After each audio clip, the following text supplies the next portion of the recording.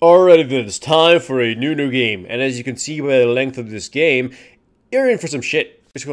And my god, is there shit to behold. And yes, it's Platinum, and it's ranked solo queue. And I just gotta say this, everybody always asks, where's Elo Hell, Stonewall? What division is it? You know what? All ranked is Elo Hell. Everything, including Diamond. You'll always go through hell, whether it's your own fault or your teammates' fault or something stupid happening, like a DC or whatever.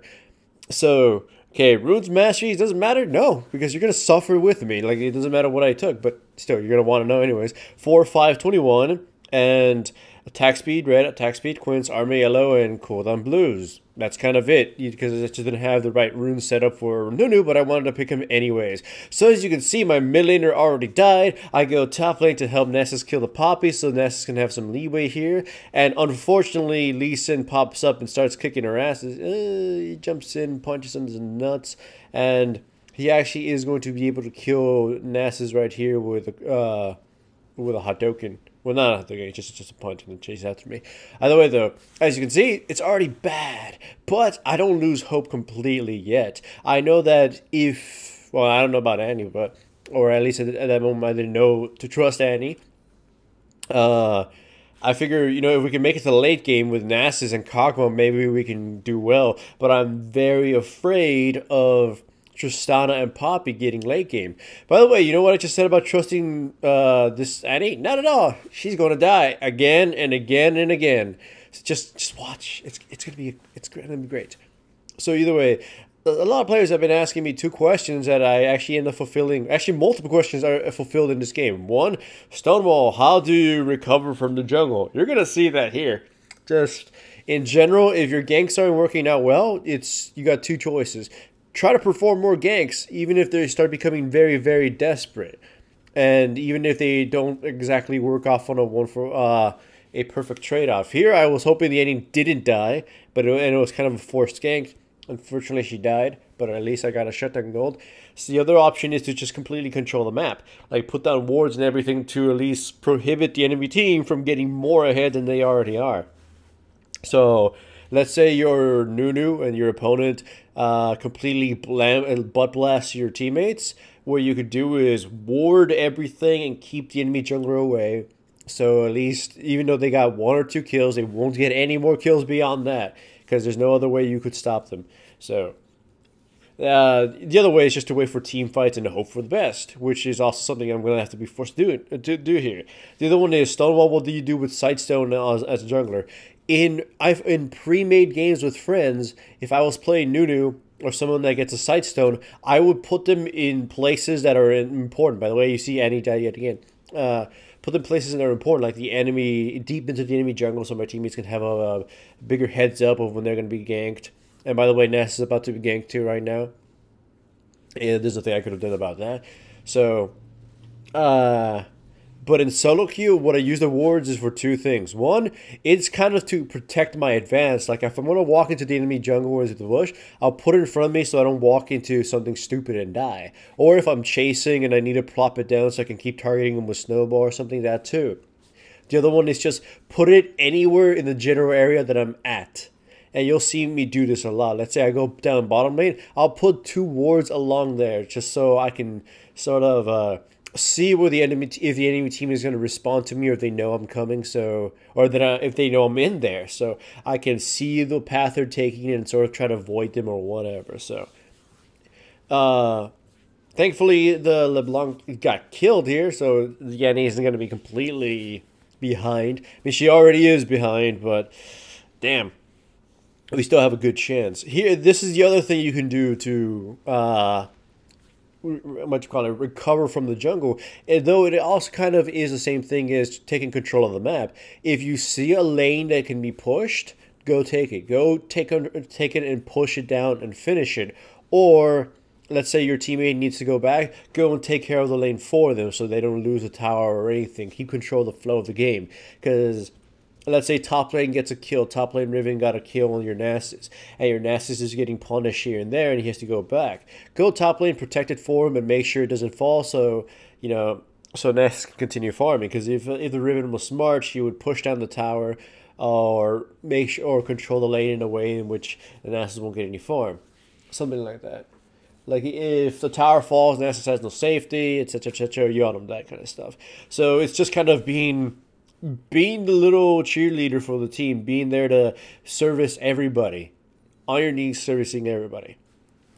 So yeah, the game is bad. It's not derailing as bad as you might have thought from the beginning instances. But well, actually, yeah, it is kind of. You mean Annie has 5 deaths already before 14 minutes. But fortunately for me, the Nasus I mean Q stacks are actually going to be massive. You'll see that come into play soon in the team fights. And as you can see, I'm walking around trying to find any wards and trying to plop down things, to sort of show my presence. I'm trying to figure out where their wards are by seeing how they react to me. Like if you go into the mid lane and the LeBlanc skirts away. By the way, I don't get what the fuck this was. It's like, Annie, why are you here? You saw the Lee Sin come up to you, and then he thought it was a bait or something. He was like, this Annie's not reacting. I have a feeling it's a bait. And then when he realized it's not a bait, he just went up and tried to kill her. Unfortunately, the Lee Sin gets to fucking survive because he's like Jesus this entire game. He's never gonna die. Fortunately, LeBlanc screws up her blink, gets killed right now by me and Kog'Maw. Snowball to the face. Kog'Maw picks it up, and that's it. We traded 1 for 1, but it's kind of worthless. I don't know what the fuck the Annie was doing. So now she's got 6 deaths. Unfortunately, it's getting to the point where the LeBlanc can one-shot my teammates. So the whole idea of me picking Nunu was to buff Kog'Maw and slow the enemy team down and just kind of be the protector, right? Well, that thing is a moot point if I can't actually protect Kog'Maw from a 100% combo. And even if we manage to get to the point where LeBlanc might not be useful, that means we're delaying the game. So Poppy is going to become a menace. So it's like right now, like during this time in the game, I'm just biting my hands, just being all panicky. He's like, fuck, what am I going to do? So the best thing I could possibly do is just build as many auras as I can and some other extra ability kind of thing. So I build Juggernaut for the cooldown and the health. I build Glacier Shroud again for the cooldown mostly so it can be spammy and have Blood Boil up pretty much 100% of the time. And I'm going to be building Locket of the Iron Solari and then the Frozen Fist just to provide more slowiness. I was thinking of Righteous Glory, but I only purchased that on Nunu if I was sort of ahead, just so I can continuously be a dick and just sustain myself forever and never go home. The other Nunu game I uploaded a while back has me buying Righteous Glory first, especially with the Catalyst of the Protector. And it's stupid. Like, I go home with like 3,500 health because I just never had to go home thanks to the Catalyst passive. That said, anyways, we're only a third done with this game. This shit, or this video, I mean, this is fucking crazy. So it's kind of like sad, really. Like, look, again, the Annie dies again for free. And it's going to happen again and again. Either way, at least thankfully the enemy team kind of understands to respect my authority here. Nunu and Kog'Maw versus Zillion and Tristana would be deep in my favor. But again, look, it's just kind of sad. The Nasus here has no chance of escaping, and they're just sort of waiting on their cooldowns to execute him, and they just flee. It's like, I have very little hope that the Poppy is not going to wreck our faces, and that the Lee Sin getting so huge Lee Sin and LeBlanc getting so huge isn't just going to result in Kog'Maw dying in every single fight before I get to unleash him with Blood Boil and protect him. But I will try my best, or at least, I mean, in this game, I am trying my best, because I don't want to lose. Because I thought to myself, if I lost this game, my account with a K, after just winning it, it's freedom from the hell it's been on for a month. Hoo boy. So watch this. I have no goddamn words for this, okay? I have no words. Just, okay, keep watching. That's a miss. It's like, nowhere in that time did they kind of realize that it was a terrible idea. Like, even if she had been stunned, the chances of other people showing up were huge. Even if she were to go straight into their faces, the chances of LeBlanc just killing them before she gets dropped herself were too huge. And here, unfortunately, I only managed to kill Lee Sin, and Nasus gets killed, and I run for my life, and they give chase, and I bring him out to my wraiths. Come, follow me, Tristana. I'm gonna eat myself a wraith, survive. I'm actually getting pinged by the enemy, the Annie. Turn around, turn around, turn around. I'm like, the fuck? I just throw one snowball and walk away, but thinking that Kog'Maw wouldn't be able to catch her, I go up and smite, kill her, and then of course I get dropped. I didn't think LeBlanc was still here. And I thought Zillion would take too long to kill me, so hopefully Kog'Maw would pick him off. Unfortunately, Kog'Maw gets killed by Poppy and the LeBlanc, so now she has 10 goddamn kills. She's gonna annihilate my team. And on the on the counter opposite of her, it's the Annie having 8 deaths. So right now the enemy team has double our kills, but fortunately, well, we didn't know at the time at least, not as much gold as us. That's what surprised me in looking at this replay. But yeah, even me, my fat little Yeti self, still gets chunked by these dudes. I mean, and especially considering we don't have any true initiation, we're going to have to sort of initiate it with our face. And here I'm actually telling Nasus, don't do this, I don't have smite. And of course it gets stolen without really any effort. Fortunately for us, they get very real aggro and very stupid. And they end up just giving us 2 kills for free. I don't know what the hell the benefit of kicking me there was, because there was obviously no way I was going to die quickly, and even if I did die, I was like the least valuable target of those guys there. And of course, Azilian just kind of waltzed in and died too, so thanks to that, we were also able to get a tower, so despite the fact that we lost Dragon, that really dumb play from the enemy team got us a kill. Also, it just died right there, it's kind of sad. Everything is going to blow me up now. My best chance is to protect the Kog'Maw and make sure our late game dominates. But again, their late game is probably just, if not scarier than us. And again, the scariest teammate we have right now is Annie. Because we don't know if she's going to do something proper or if she's going to die again. It's kind of a weird thing. In this game, it all hinges on the Annie not killing herself somehow. And of course, as you've seen 8 times already, that's not going to happen. In fact, I actually had to ping Annie and tell her to come get the blue because she was just kind of wandering around. It's like, come get your buff. I'm trying to give it to you. I know. Normally, I would just take the blue for myself, but at this point, I have 40% cooldown. It's kind of a dumb thing to do. Also, Poppy's still a red, and this red is actually going to bite us in the ass. You'll see. It's kind of sad for me, really. The enemy gets in close. I believe we're told to turn around. Come on. Nunu, do something. Yeah, we're pinging. We go up to them, and then the fight breaks out. Or fight slowly still going to break out. Yeah, LeBlanc goes in. We get mega chunked. I get caught. So I get chunked even further, but not enough to be dropped. And he just dumps the bear on top of LeBlanc. And Nasus just destroys her with his Q. And you can see Nasus's Q is going to go crazy. Poppy jumps right on top of Kog'Maw. And for some reason decided to use her ultimate on Leona and get herself ass stunned. And here, I would have survived. I would have survived if it wasn't for the red buff. That's what I mean. It bit me in the ass that he got stolen. It would have been like a cool play, you know, like slow her down for the Kog'Maw to kill her and then flash away so I survive. Nope, red buff killed me. So, my god, this is platinum, okay? This is platinum. This is the kind of hell one player goes through.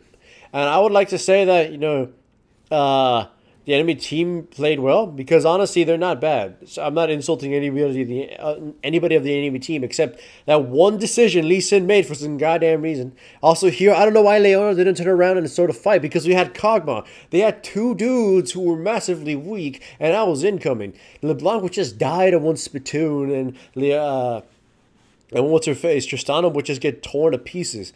It was kind of dumb. Either way, as I was saying, the enemy team is proper, aside from some bad plays here and there. I think that, but I honestly think if my Annie teammate wasn't Short Bus Commando, if he wasn't a Short Bus Commando, we probably would have had this game in the bag a lot sooner. Though honestly, the mistake at top lane during the early one by me to sort of force a gank against the Poppy was a mistake. Here, fight breaks out again. They don't kill me. I just kind of waddle away. I use my ultimate, but of course, it doesn't come to any effect. I kind of realized real quickly that I'm trying to use my ultimate.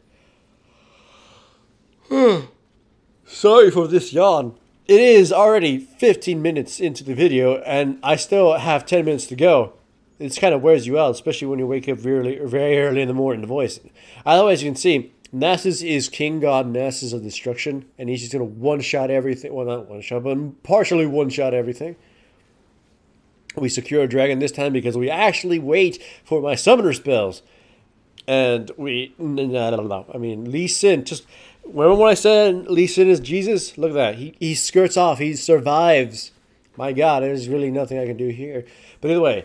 The other thing about jungle recovery, or about recovery in general, you have to have an anchor teammate. I've been saying it over and over. I need to rely on my Kog'Maw teammate, and in this case now Nasus, in order to win this. Everything I do, or everything I build, has to sort of impact a way of amplifying Kog'Maw's survivability and potential to kill things. So, if I have a choice between building a damage item or an aura that supports the... Kog'Maw's ability to survive, I must buy it. Like if the enemy team was very quick in movement speed, I could consider Righteous Glory just to make it survive. The enemy team heavy in attack speed, Frozen Heart, though honestly that would help. Honestly, in this one too, I was thinking to myself, it wouldn't be the best item to build. By the way, I'm actually going to rewind this. It's just too fucking silly. Look at this. So there's a bomb on the minion, and you could see it, and she walks right up to it and dies. Oh, God. By the way, I was actually thinking of Stark's Fervor, or whatever it's called now. I forgot. I haven't seen it. Zeke's Herald. There we go. I was actually thinking about Zeke's Herald this game, just to help out the Kog'Maw and the Nasus, even though it wouldn't be as effective on Nasus or as effective on anybody else. I was thinking, I really need to make Kog'Maw independently strong, especially considering that my ability to shut down Poppy is dwindling as she gets stronger and stronger.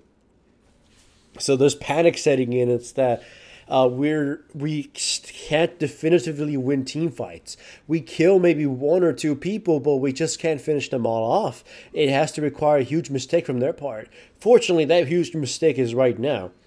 They sort of just, the Poppy just sort of like uses her ultimate on me, and then she should have realized I have a lot of slows for I use my ultimate, but I immediately get kicked by the Lee Sin, so that ultimate's pretty useless. But still, the slows kind of hurt the Poppy enough, and also the help of Leona helped tremendously. Enough for the Kog'Maw to at least survive with a sliver of health.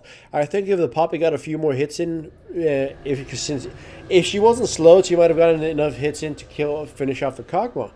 And thanks to that, it gives us our first definitive kill. We wipe every one of them out, though it takes a while to, chase them and slowly beat them to death with our noodly arms. And as a result, we are also able to get Baron, and this is the huge turning point for the team. We're still not really sure if we can win. It's really bad for us because Poppy, she's just getting to that point. And as you can see by the fact that there's 8 minutes left in this game, that point of Poppy is going to be made.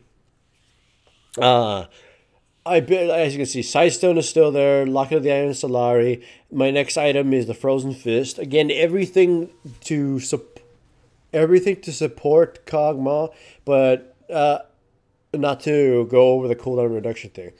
We chase them down. We end up managing to kill the Tristana, but unfortunately for us, she's being revived, and she gets to go through the gates and survive. Okay. Zilean, the enemy team just has too much crap that's going to make killing them really hard. Like if Zilean ults the Poppy and gives her the speedy up boost of death, we're fucked. I'm surprised they haven't really done that. His ultimate has gone more like Lee Sin and Tristana, though Tristana's a smart idea. I don't think so in LeBlanc at this point. We pick a little fight with them. Nothing really comes of it. Well, sort of. Lee Sin jumps in. Actually, no, something really is going to come out of it. Poppy finally realizes I shouldn't ult one of the supports and ends up going straight at the Kog'Maw. As you can see, there's nothing I can do to stop her. Kog'Maw should have run into the bush early just to lose some line of sight, put her in line of sight, and maybe shrug off some damage and survive long enough for the ultimate to wear off. But unfortunately, it didn't work. And right then and there, I was contemplating, even though it would be pretty weak at this point, Righteous Glory would definitely help out this Kog'Maw, because there's no way I could protect him against the Poppy. Yes, that's her name. Oh boy, nightmare game ensues. As you can see, the Annie kind of just went away. She's actually yelling at us at this point. Why did you fight without me? Well, we kind of tried just to secure the map, and shoot at them. We didn't think they were going to go for a full-on brawl. Either way, the Annie is able to slaughter the enemy team if she actually gets a good ultimate on. So we're really, in a weird way, our biggest feeder is our biggest tool of actually winning this game. So, yeah, tool or enabler. She goes in and ults 2 people, and this is exactly what I mean. Despite the fact that she fed harder than the Red Cross in an African jungle or some shit. I don't know, that's a bad joke. That ultimate kind of helps set up, the tower taking and the inhibitor taking and the sort of comeback here. So it just goes to show, even if your teammate sucks and feeds a lot, they can still contribute if you believe in them, or at least if they believe in them. I don't know, that's stupid. I don't know where I'm going with this. If they don't fuck up, that's probably a better thing to say. Unfortunately, again, the Poppy cannot be stopped and goes in and sodomizes Kagwa up against a wall. So once again, we're back to square one. And square one is running for our goddamn lives. This game just had me so worried. They have more kills than us, and again, at that time, I just thought that, man, they had an astronomically larger amount of gold, and they have the potential to just murder the only person here who's able to probably carry the day, Kog'Maw. Nasus can break faces, but he can be kited. He can be done in. He's going to be mostly our big old sponge who occasionally bitch slap somebody. Kog'Maw is going to be our artillery fire. And hopefully, and there's nothing we can really do to protect him aside from the Poppy fucking up some way.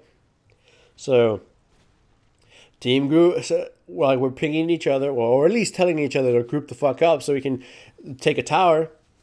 Lee Sin goes in, kicks Annie in the face, which, again, I figure is a dumbass mistake because now she's got like a full-on blast range of the 2 more important targets, and she gets to survive this. It's like, Lee Sin, you're being a little too ambitious here. That kick got 2 members killed. It got him killed. It didn't get Tristana killed, unfortunately.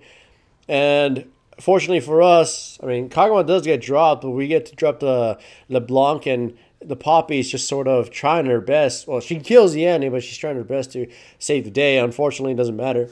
With the inhibitor, we go towards top lane, and we're going to take the tower as well. We've essentially gained control of the map. The Sightstone is no longer as useful, but I might as well not drop it, right? Just spam the void wherever I go.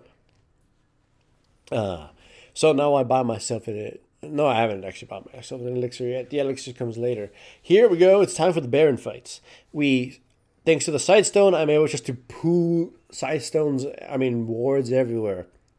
I'm trying to harass the enemy players just to sort of shoo them off. In fact, that's going to become very important. I have the red trinket, and we're scouting for enemy wards. We didn't see them put any, except right here. So we are certain the Baron area is not warded except around blue. As you can see, we're just taking care of them all. Nasus gives chase. Their abilities are burned. I believe Zillion's flash is gone too. So for right now, Baron is secure. We don't get to kill the LeBlanc kind of ports back and gets kind of bomb blasted for being dumb. She still ended up being able to kill the Kog'Maw. Poppy comes in and starts rolling the faces once again. Fortunately, she used her thing on me, so I get to at least try to slow her down. Fortunately, she still ends up killing the Annie. So, yeah, fuck this shit, really. She ends up flashing over the wall to survive, and there's nothing we can do, but at least we get Dragon. Again, we just cannot get consistent, definitive wins. They're all tiny victories, and they don't really get us anywhere because the Poppy still gets to tear people apart. Right now, we're only able to stand up to them because the enemy team is disorganized and, I guess, on drugs or something. We group up. We finally group up. And, we just clear every ward they have. And we realize they have no wards. And I knew Zillion was going to try to plop down one. So I go after him. And I chase him as much as I can. I want to keep him away from the Baron so he would be discouraged from warding. Now, none of them are in any position to ward, because if they do, they'd probably come in and die. They don't really either have wards or they don't have any worthwhile things to plop down. So, we get an easy Baron. Zillion was their only hope of gaining vision, and he was shooed away. So I think that was a good decision by me. Hooray, me. Now for another attempt at a push and another hopeful that Poppy fucks up. Unfortunately, she does. She uses her ultimate on Nasus, who hasn't used the Wither yet. So right now the Poppy is moving at the pace of a goddamn snail, and Kog'Maw gets just to walk away. So effectively, half of Poppy's ultimate is used up, and she's not able to slow down anybody. And as soon as it ends, her life ends along with it. Kog'Maw, along with the snowballs and the Blood Boy, will get to tear through her to pieces. Of course, the ending picks up the kill. Nasus gets to survive, and Lee Sin doesn't. He just drops right down soon enough. And LeBlanc follows her friends to hell. So, thankfully, Poppy's massive fuck up there, the Baron that we got, managed to turn this whole damn thing around, and we finally win. I really hope I never have to voice a game this goddamn long.